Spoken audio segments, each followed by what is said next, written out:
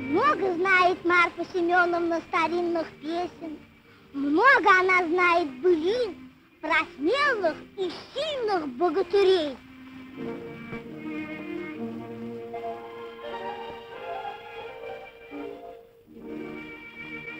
Много знает Марфа Семёновна сказок, старинных, волшебных.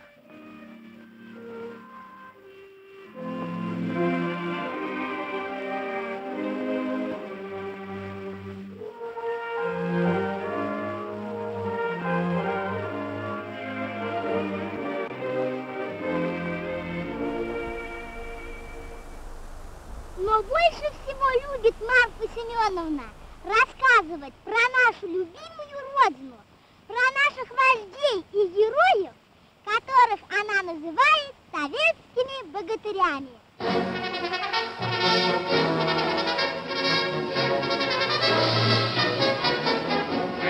Осуществляя классовое, планомерное руководство литературой, было бы непоследовательно оставлять устное народное творчество на произвол стихии. Необходимо, чтобы и в устном творчестве пролетарское сознание подчинило себе стихийный процесс. Ай, потешить вас сказкою. А сказка чудесная. Песни диводивные. Чудо чудные. А есть и правда народная. Расскажу, пропою вам, деточки, про край, про свой родной, про страну нашу славную советскую. Раньше народ в рабстве был в притеснении. Одни люди продолжали жизнь полную, а простой народ ни за что вянул. А теперь докатилась планета счастливая. Счастье дали, наделили советские бухгалтеры. Первый отбыватель Ленин вождь, а другой отбыватель славный Сталин. Часто по вечерам колхозники собираются, чтобы послушать Крюкову. Марфа Семёновна рассказывает о своей родной деревне, о Василии Ивановиче Чапаеве, о походе Челюскина, о гражданской войне. В самом большом своем сказании она говорит о Ленине, о Сталине и по-своему на сказочный лад воспевает Великую Октябрьскую пролетарскую революцию и гражданскую войну. Призывал Ильич к себе до друга Сталина. Говорил ему голосом от желания полного: недолгой мой век кончается. Бери ты да золотые ключи от нашей отземелищи. Управляй дела, тебе счастливо жить, да долголетным быть. По твоей помудрости ключи тебе повыданы.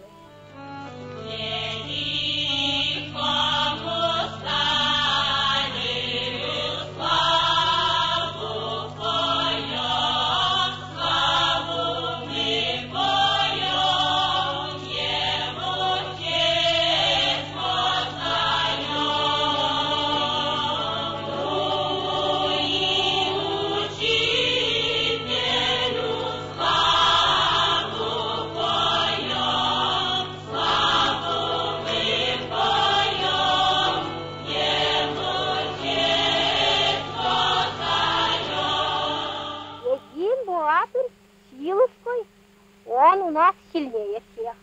Один мудрец у нас мудрость мудрее всех. Один богатырь у нас всех сильнее есть. Один мудрец у нас всех мудрее есть. Он совершает дела очень дивные, для всего народа дела очень желанные. Этот мудрец дорогой живой. Родной отец, великий вождь, славный Сталин свет. Он ходит во платьице военном. Чутким ухом он ведь слышит все. Веселым взором он ведь видит все. Видит всех людей на земелюшке. За хорошие дела да награждает он. К себе в Москву да призывает их. Свою горницу ведет гостей. Товарищи сказители, мы зовем вас. Метким словом позорьте лодырей и бездельников, корыстных любителей колхозного добра. Изобличайте в песнях и сказках тайных недругов и явных врагов. Искореняйте пережитки старого времени. Боритесь с поповской брехней, как боролись с ней сказители всех веков и народов. Пойте славу премудрости наших вождей, и первого из них, самолучшего из лучших, дорогого товарища Сталина. Пусть наши песни еще больше возвеличат нашу Родину и понесут в века славу нашего времени. Все, что в думах у нас, все, что в мыслях у всех, ты в народную песню сложила. И за это, родная моя, Красный орден на грудь получила. Жизнь Марфы Семеновны, как в сказке. Была нищей, никем не знаемой крестьянкой из далекой Золотицы. Теперь она знатный человек на весь Советский Союз. Ее стихи и сказки заучивают в школах, распевают по колхозам, передают по радио, печатают в книгах. На ее груди орден Трудового Красного Знамени. Она член Союза советских писателей. Раньше у нее не было своего угла, а теперь Золотица правительством построен для нее большой дом-терем в древнерусском стиле у самого Белого моря. Весной 1940 года советская общественность широко отмечала 50-летие ее творчества. Это был праздник Марфы Семеновны Крюковой и торжество всего нашего народного творчества. Расскажу то я теперь вам про новиночку, как по новесну тоже затрасьте сиреневую. Про дородных-то скажу же добрых и молодцев, как про сильных-то скажу сильных и богатырей. В новом доме-тереме, построенном для Марфы Семеновны Крюковой в Золотице, висит на стене копия с известной картины Васнецова «Три богатыря». Эта картина – символ всего творчества Крюковой. Все ее былины подчинены одной основной идее – любви к родине. Вечно здравствовать тебе, страна наша советская. Ни единому ворогу не зайти к тебе, не показать тебе. Не допустят советские могучие богатыри.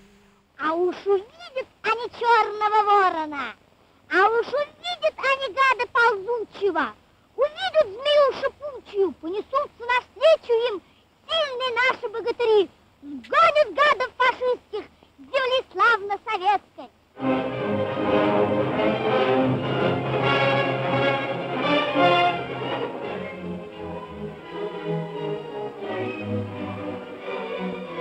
Дорогой товарищ Крюкова, одним стремлением живет сейчас советский народ – добиться того, чтобы 1942 год стал годом окончательного разгрома немецко-фашистских войск и освобождения советской земли от гитлеровских мерзавцев.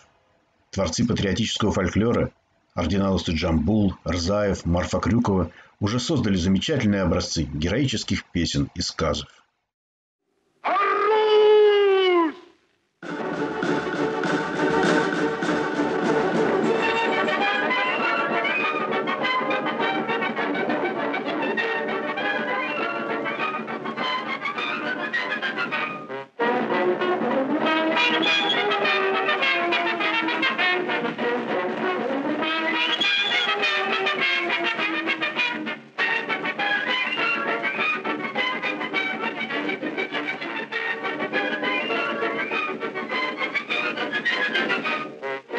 Поэтические пропевания Марфы Крюковой знаменуют единство героических традиций великого русского народа, его славного прошлого и лучезарного будущего.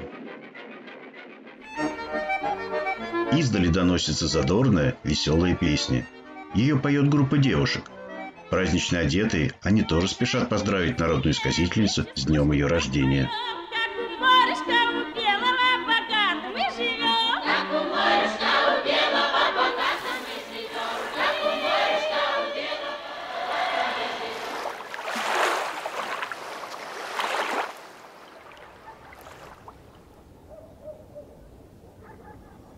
Род Крюковых, он знаменитый. В этом роду и есть мореплаватели, которые ходили в Норвегию и тогда, судовладельцы были. Но отец, вы, как считался, Марфа Семёновна. Ну, богатый, не богатый, но так средняком считал. Братья у и капитанами ходили, Изучим и Иван. А потом-то тут вот перелом-то у них был большой, очень уж. Они уехали все разъехались, как раскулачка началась, все разъехались, которые позажиточнее жили. Да начали это все трясти всех, да налогами заглушать. Все разъехались. Петр Иванович и тот был отдан в эти приемные сыновья сюда, в деревню, в Верхнюю Золотицу. Я помню, что ей, как она ходила, милостину просила. Они ходили с Марфой Семёновной. Они ходили, ну чего, они в тряпках тоже жили, худо уже. Вот хорошо еще приехала Колотилова, тогда Марфа Семёновну провела, вот сказительницу-то. И вот тогда-то около ней стали жить-то. А так они ведь жили нищими были. Ведь сказителей тут у нас кучи были, назвать можно так. Это Марфа Семёновна как одна единственная поднятая, а сколько других. Там и Стрелковы были, там Пахоловы были. Со слов моей матери, вот Эрна Морозова изначально приехала к моей прабабушке Серафиме Яковлевне Седуновой. Но она отказалась и вот сказала, что есть такая Марфа Крюкова в Нижней Золотице, что она незамужняя, и направила всех туда к ней. Ну, сама, так как у нее была большая семья, она отказалась этим заниматься. Марфа Семеновна, видите, она почувствовала обстановку, всю эту временную. В эту обстановку она вошла, как вот сказительница. Тем более она начала про Сталина, про Ленина, про эти всякие временные моменты говорить и напевать. Повезли в Москву, награждать начали. Люди тут знатные появились у ней. Приезжали Морозовы, Терна с Александром Морозовым приезжали к ней тут. А те-то жили там даже, наверное, год или два жили у них. Ходить они по деревне не ходили, писатели были.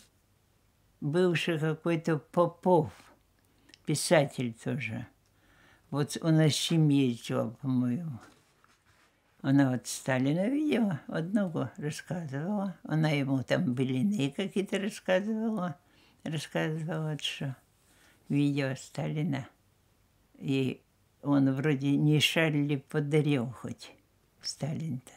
Когда приезжала из Нижней Золотицы, бывала, значит, вот у ней такая шуба, пальто громадное, значит, дальше шаль такая. Она была статная такая старуха. Статная, все эти носила сарафаны носила.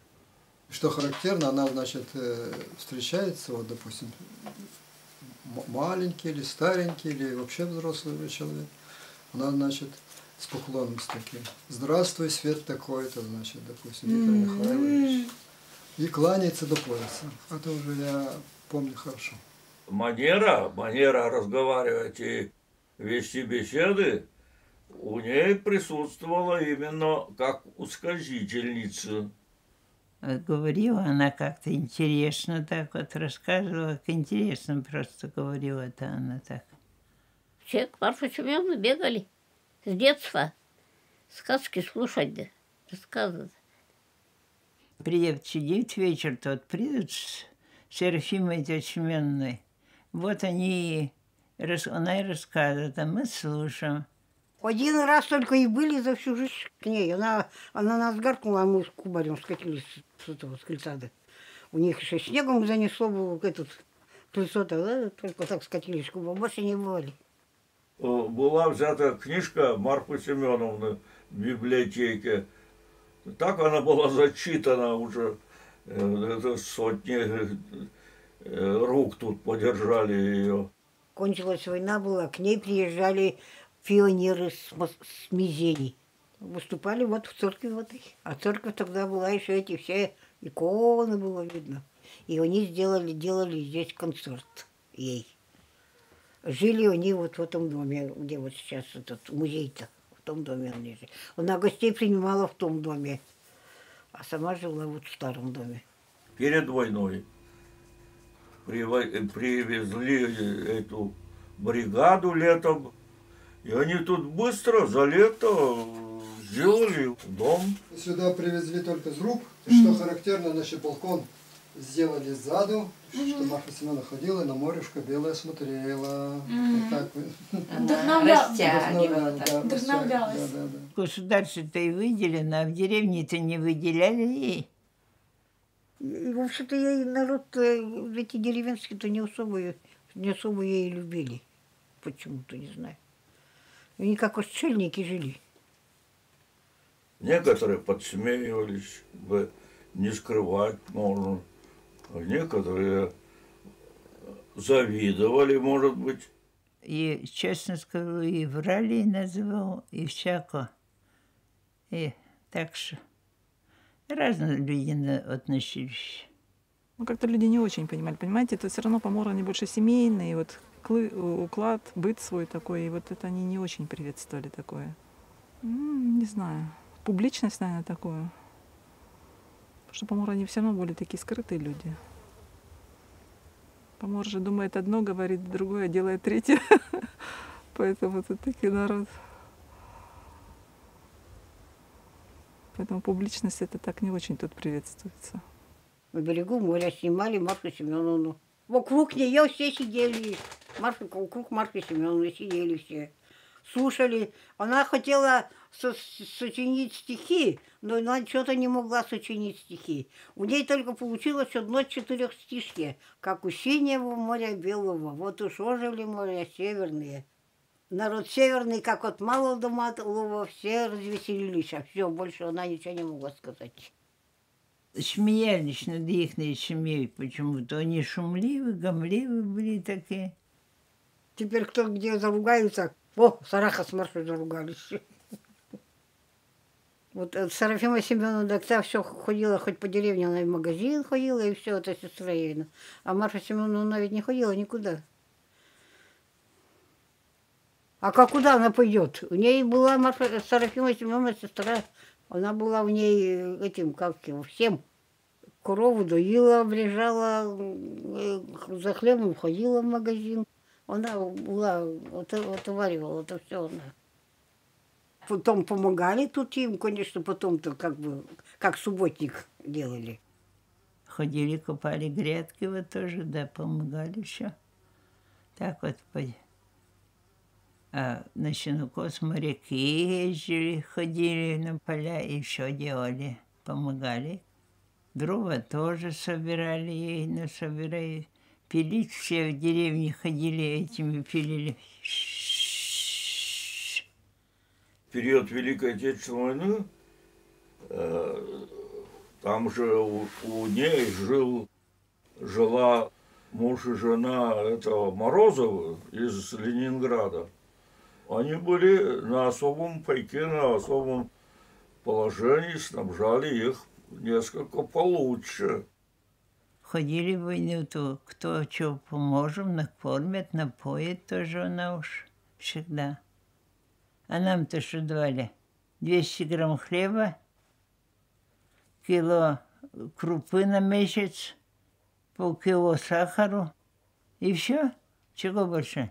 Рыба своя была. Но рыбы-то хоть никто не запрещали, рыбы же хоть ловить нам.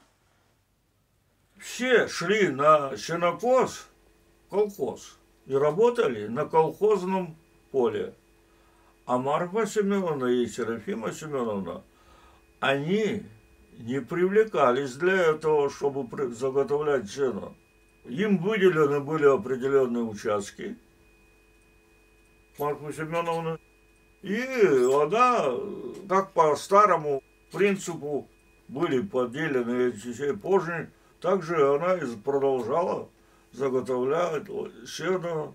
А вот такая система, она в какой-то степени играла неположительную роль на отношение к Марфе Семёновне со стороны населения.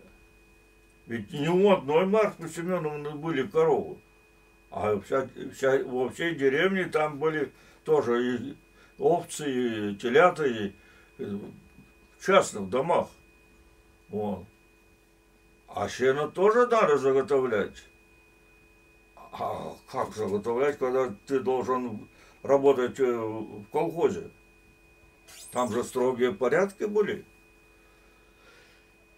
А Марфа Семёновна села с сестрой, поехали на карбасе, покосили, поработали, взяли еще какого-нибудь работничка, пригласили на помощь.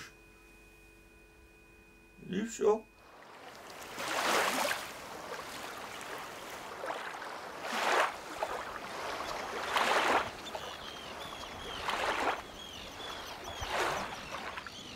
Русская печь, так называемая, непременный атрибут русской избы северной. И вот эта печка помнит Марфу Семёновну Крюкову. В январе у папы день рождения, и он ее привозил всегда на день рождения. И я помню, мы вот вечерами на этой печке, на палатях лежали при тусклом свете керосиновой лампы. И тетя Марфа, мы ее называли все тетя Марфа в семье, хотя она только тетя папе была, напевала нам блины. Мне блины, во всяком случае, мне напевала. И вот я помнил блины, как я напевала, только что про Илью Муромца запомнил.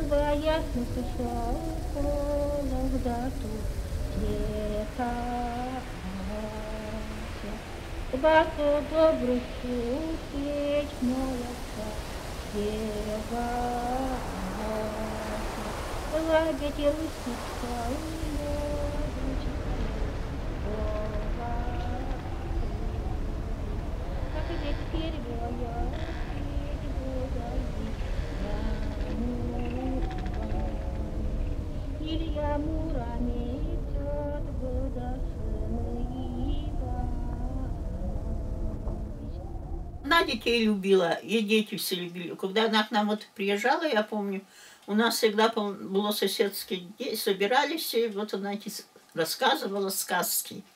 Я почему-то не любила слушать, потому что где-то я услышала, она страшная там, наверное, сказки рассказывает. Я больше не слушала. Запомнила я, что ее доброту. Добрая. Она громко не говорила, там не ругалась, по-моему, ни с кем. Она же пользовалась этими, ну вот какие-то ей приходили посылки. Там, вот я хорошо помню, чернослив, изюм. А нам, детям, ведь это было в радость. Но они были не жадные, не скупые. А так они были хлебосольные. Жили они скромно. Котик Руф, Петя и Дуня, Шуня, Таня, маленький брат. Винсант Петрович. Не осталось никого рода Крюковых в обоих деревнях, кроме папы. Это брат Марфы Семёновны Крюковой, Иван Семенович. И его жена Татьяна Васильевна, то есть мой дедушка, моя бабушка. Его вот бабу Танину, да, дедушка Василий усыновил как бы. И фамилию дал Пономарев. Остальных всех выслали. Хотя бы куда еще высылать? Северно. Север. Кругом север. Так-то, если бы, может, деревни-то оставались, так другое, может быть, какой-то жизнь у них была бы. Вот она в этом домике только гостей встречала. А жили-то все в старом. Я в новом доме не живу, живу в старом. Потому что в новом сыро и холодно. В одной комнате потолок провалился был. Прямо раз так вот это висят. Это сделано было, видно, тоже, как у нас говорят, на бахолу. А налог был. Вот тете Марфе надо было масло сдать, яйца сдать. У нас правая рука не знала, что делала левая. Правая восхваляла, а левая налог должен платить. Плати. Недоимки иначе. Недоимки, штрафы там пятое могут прийти, имущество описать. Когда я прочитала «Правду Севера», газету, как ее там чуть ли не врагом народа расписывал кто-то, что нас там Сталина восхваляла, на дубу зеленом два-то сокола, один сокол Ленин, другой сокол Сталин. А же время ведь такое было, я тогда почитала, я не дочитала до конца, конечно. Как она к Сталину-то относилась? Но она так на самом деле относилась? Да. Она с ним встречалась. А как она с ним встречалась? Ну, куда-то в Грузию она ездила, где-то она там была, где-то там была. В турне она в каком-то была, и в Грузии была. Я помню, вот это помню, что она говорила, что Сталин в Бога верит. А меня крестила тетя Марфа. Вот бочка здесь стояла. А бочки раньше были же трещанки, так называемые. Треску солили в них. Здоровая бочка. Я помню, что она меня носила вокруг бочки. Вот и все. Это мое крещение было. Они были очень верующие. Дом весь был в иконах. Иконы были большие иконы, все в этих, как вот у нас вот тут тоже, как в этих ящичках-то деревянных. Там все такие, у них столы специально стояли. Они каждый вечер молились, обе с сестрой.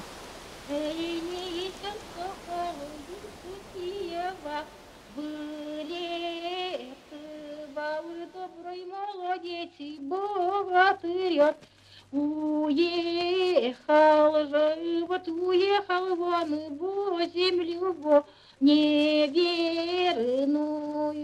котому ликору, людогон, к Микулину,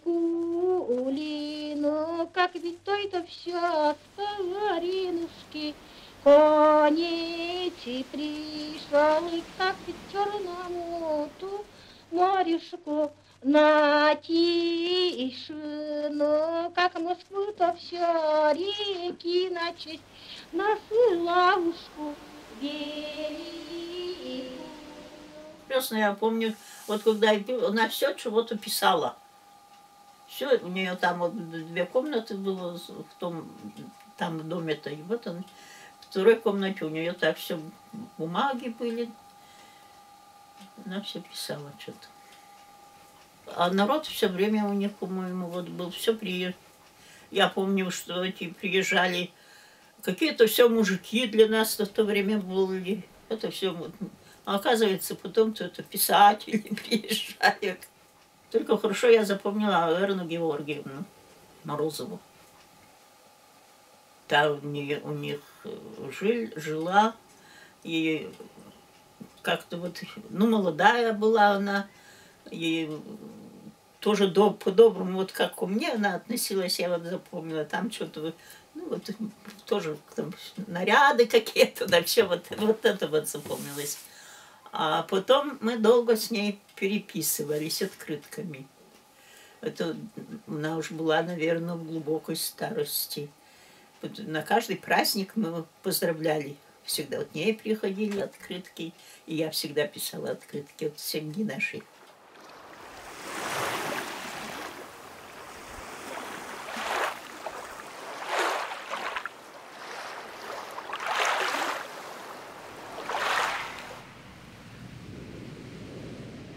Ситуация, обстоятельства, политическая неуравновешенность, наглость сделали из нее фигуру, ну, почти карикатурную. На самом деле там нет никакой карикатуры, потому что Марфа Крюкова действительно знала свою традицию. Была в той атмосфере семьи Крюковых и их знакомых, которые были настоящими певцами. Родовые корни, семейные корни Марфы Крюковой – это исполнители русского эпоса экстра-класса. И в этом отношении одной из замечательных черт Марфы Крюковой – это то, что она это помнила. То есть ее память, родовая память, сработала как надо. Марфа Крюкова – это единственный человек или единственный исполнитель, который донес до нашего времени эпические напевы «Зимнего берега». И не только «Зимнего берега», очевидно, и Терского берега, поскольку она слушала свою маму. На Марфе Крюковой был сделан эксперимент. Понимаете? Как в этот эксперимент мог включиться человек с почвы, от земли. И Марфа Крюкова блестяще с этим справилась. Это абсолютное чувство аудитории, инклюзивность. То есть человек, который может включаться в ситуацию. А это есть признак фольклорной натуры.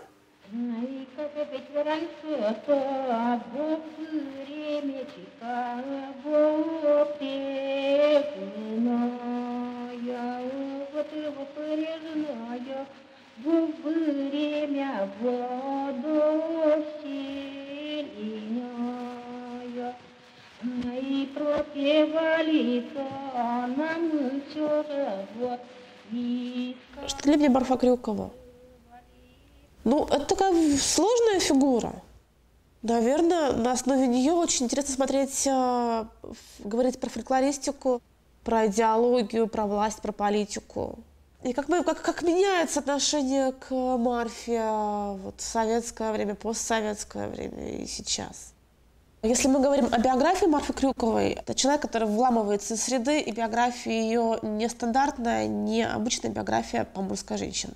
Алексей Владимирович Марков был молодым студентом и поповским сыном, одновременно еще марксистом. Вот в таком замесе идеологическом и культурном бэкграунде он поехал на Зимний берег с целью найти былины, и он их там нашел. Основная часть этих былин была записана от семьи сказителей Крюковых. А если быть точнее, то большая часть этих былин была записана от Аграфены Матвеевны Крюковой, матери Марфы Семёновны. Марков записал былины от Марфы, тогда еще молодой девушки, от ее сестры Павлы. И, возможно, тесное общение и какая-то дружба между Марфой Семёновной и Алексеем Владимировичем привела к тому, что он сподвиг Марфу на этот, некоторый возросший интерес к книгам, книжности, книжным сюжетам. Он ей говорил: Марфа, читай, Марфа, учись. Это вот идея обучения, идея образования. В дальнейшем, уже в 30-е годы, будет для нее такой очень важной. Ни в чем прошла моя молодость. Не удалось мне посидеть за науками, за премудрыми. Не удалось сочинить мне сказов мудрых. Мне не удалось взять мудрости, обучиться мне мудрой грамоте. В 30-е годы, даже в 20-е годы формируется экспедиция, которая называется «По следам». В рамках такой уже повторной проверки состояния фольклорной традиции была поездка аспиранта фольклорной секции Академии наук Чужимова. Чужимов записал несколько былин от Марфы Крюковой, но он отмечал на 1934 год, что Марфе былины неинтересны, что ей интересны сказки, она отличная сказочница. В 1937 году вышел сборник «Творчество народов СССР». Он готовился до этого несколько лет. В этом сборнике принимают участие очень высокопоставленные люди. Например, посылается телеграмма в Грузию, причем телеграмму посылает Берия, говорит, там, срочно записать произведение советского фольклора до такого-то числа. И, на мой взгляд, этот том является некоторым иллюстрацией новой сталинской конституции, которая реконструирует представление национальности. И культура у нас становится национальной по форме и социалистической по содержанию. Антонина Яковлевна Колотилова, основательница Северного народного хора, в 1934 году также открывает в некотором другом ракурсе Марфу Семёновну Крюкову. И уже это является некоторым подходом к созданию советского фольклора. Колотилова первой сопровождала Марфу Семёновну, например, в первую поездку в Москву. И именно с ней был записан плач по Ленину после посещения мавзолея Ленина и поездки в Москву. Спокойно спи, да, дорогой Ильич, Красная Армия, да, очень крепкая, да, очень верная. Ты спокойно спи, дорогой Ильич,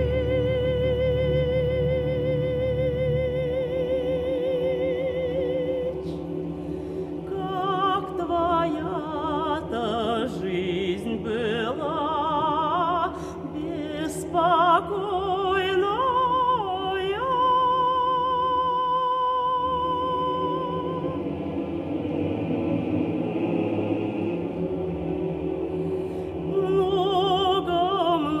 Считается, что вот она первый раз посетила мавзолей Ленина и стала плакать по Ленину как по родному человеку. Копаясь глубже, мы можем сказать, что это была строго заказная новина, которую Марфа Крюкова писала с Колотиловой, заперевшись в гостиничном номере. У них не получалось написать на былину, была на сказку, потом на плач. То есть это был большой творческий поиск. Но потом Марфу Семёновну передали в руки Викторина Аркадьевича Попова, более профессионального создателя советского фольклора. В 1937 году приезжает экспедиция с Пушкинского дома для работы именно с Марфой Семёновной Крюковой. Экспедицией руководит опытный былиновед, посовет Анна Михайловна Астахова. Из нее были опубликованы только былины, записанные от других исполнителей, не от Марфы Семёновны. В 1937 году была организована северная экспедиция Государственного литературного музея. В эту экспедицию вошли 2 человека. Это ученица Юрия Матвеевича Соколова, Эрна Георгиевна Барноморозова и этнограф Рахиль Соломоновна Липец. С тех пор сотрудничество Марфы Семёновны с Эрной Георгиевной Барноморозовой было очень плотным, продолжалось до конца жизни Марфы Семёновны, до 1954 года. По материалам экспедиции Липец и Барноморозовой были опубликован 2-томник былин Крюковой. Когда я поступила сюда в качестве аспирантки, это был 2004 год, первым делом мне дали разбирать архив Барноморозова. Он был не разобранный и не обработанный. И эти коробки с очень плохо читающимися карандашными рукописями на год, наверное, стали вот таким моим увлечением. Я приходила каждый день на работу, каждый день сидела и читала. Выглядит полевая запись, экспедиционная полевая запись советского времени. То есть вот Марфа поет, Эрна Георгиевна за ней записывает. Полевые дневники Эрна Георгиевна вела не очень регулярно, записывала именно произведения, автобиографию, слова, метки, заметки. В основном все это, весь архив, который есть в Пушкинском доме, это архив, собранный именно у одного исполнительницу, именно у Марфы Семёновны Крюковой. Мне кажется, в этом его огромная уникальность. Во время блокады Эрна Георгиевна Барноморозова со своим мужем Александром Антоновичем Морозовым попросили, чтобы их эвакуировали в Нижнюю Зимнюю Золотицу. Это были такие очень плодотворные годы работы Эрны Георгиевны с Марфой Крюковой. Она писала на обоях, на школьных тетрадях, на книгах, взятых в библиотеке, то есть не было бумаги, не было не знаю, там, карандашей. Целую свою дорогую осаулочку Ерну Георгиевну. Счастливо желаю вам оставаться и жить хорошо. Жду от вас скорого ответу, как соловей лето. И фольклористов она называла секретарями и использовала для них такое ласковое слово «осаулочка». Осаулочками называла в письмах Барноморозову, Астахову. И переносила функции былиных некоторых отношений на свои рабочие отношения. Здесь рукописи самой Марфы Крюковой, ее письма и попытки записать самой свои произведения. Пропевать я буду пропеваница, говорить я буду рассказанница, возвеличивать я буду вождя мудрого, мудро Сталина, про его дела, да очень мудрые. Кутузов Михаил Свет, он бой идет все с мудростью, все со мудростью, он умен, очень догадлив. Что пишет Морозов? Это удивительная попытка Крюковой самой создать новину. Вот что у нее получалось без Колотилова и Викторина Попова. На меня она порой обижалась. Заставляешь меня старую пасть драть? А Викторин Аркадьевич, премудрый писатель, мне говорил: ты, Марфа, пойди погуляй, а я попишу. То есть человек устной культуры, да, Марфа могла рассказать, на вид, могла рассказать сказку, могла рассказать, но записать себя ей было довольно-таки сложно. Это письмо в Союз советских писателей от сказительницы Марфы Семёновны Крюковой. «Сей год мне исполнится 75 лет, и я очень прошу вас сердечно, пришлите мне для творческой работы со мною писательницу Верну Георгиевну Бородину-Морозову из Ленинграда. Я не очень грамотная, сама записывать не могу». Эй, не сидели-то в премудром вот и ученицы. Эй, обучались они премудрых, то наук да все, ведь разных, то и докончали они премудро свое ученица. Ай, дожидались и тут и Бога. Это завещание Марфы Семёновны. Рука Бородино-Морозовой. Подпись Марфы Крюковой.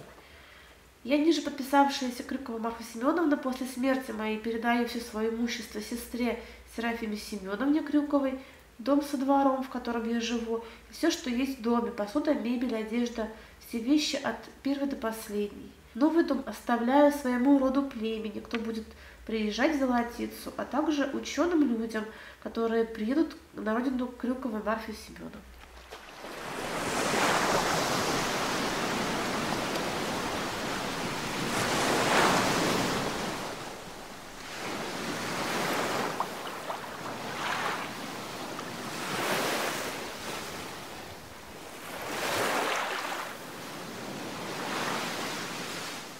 Вот 2001 года начали только вспоминать, эту доску привезли.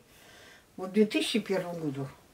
А до 2001 года, по-моему, никто и не вспоминал, что Марфа Семёновна. Дом в 58 году, в 59-м почту перешла она. А потом радиоузел стал. Не было ничего в библиотеке. Потом вот стали вот теперь-то выпускать нынешние-то эти писатели. Все так вот стали появляться в библиотеке, это все современные тут у нас. Потом тут уголок открыли, были, вот, собирали вот все, тут из газет вырезки все собирали. Ну, я знаю, что она была сказательницей.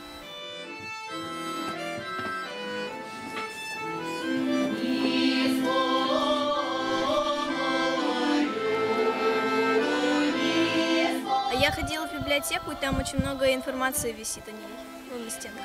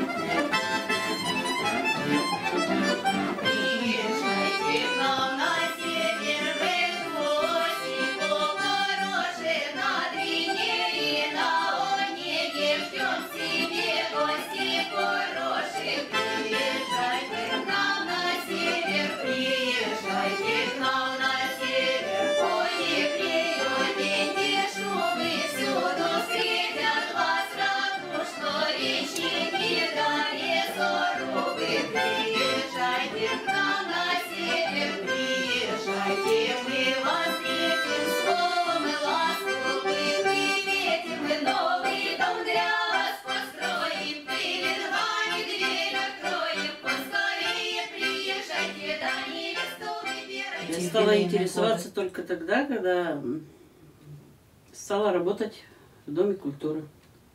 И стали готовиться первому юбилею здесь стали праздновать 135 лет Марфы Семёновны Крюковой с Приморским отделом культуры. Они составляли мероприятия, какие будут проведены, и давали мне указания по телефону. Мы ездили там, ремонт сделали, кое-какие вещи старинные нам отдала школа.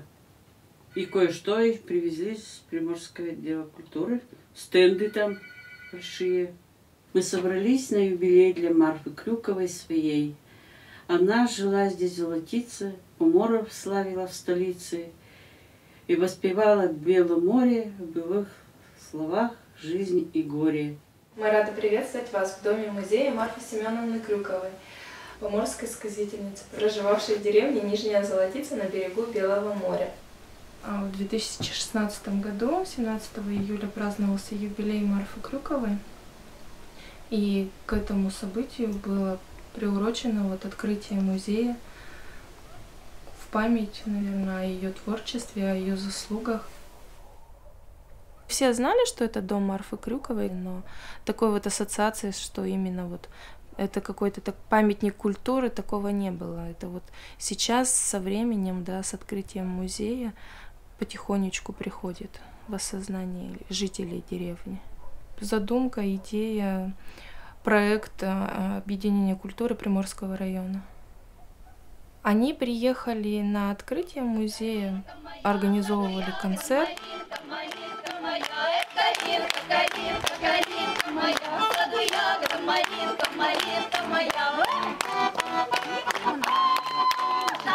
Городским жителям, кто городские приезжают, им это намного интереснее, чем людям, которые живут в этой деревне. Быт, он немножко съедает, может быть, время у кого-то, да, интерес, у кого-то силы, чтобы просто дойти до сюда. Я пытаюсь больше через детей. Детям интересно, они придут, расскажут дома родителям и с собой приведут родителей.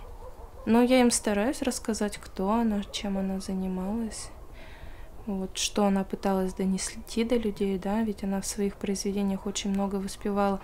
Именно наш северный край, да, понятно, что она за основу брала золотицу, да, то, что она видела, она от этого отталкивалась, от этого делала вывод, да, как выглядит север наш, море белое, да, деревни на берегу Белого моря. Вроде ты каждый день смотришь на это море, да, ты его видишь, а прочитав ее произведение, ты начинаешь подмечать что-то новое в этом море, в этой местности, в обычных вещах, которые ты вроде делаешь постоянно, да, но прочитав произведение, да, про это, ты начинаешь как-то по-другому на это все смотреть. Я говорю, для меня, да, это соотечественник, да, земля, которым нужно гордиться, о котором нужно рассказывать.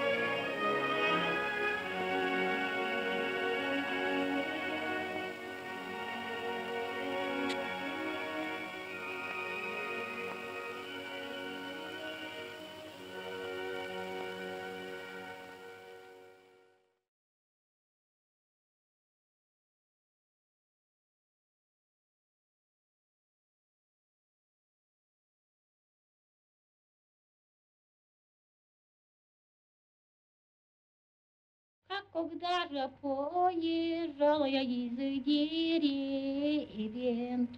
из деревни из родной золотицы-то,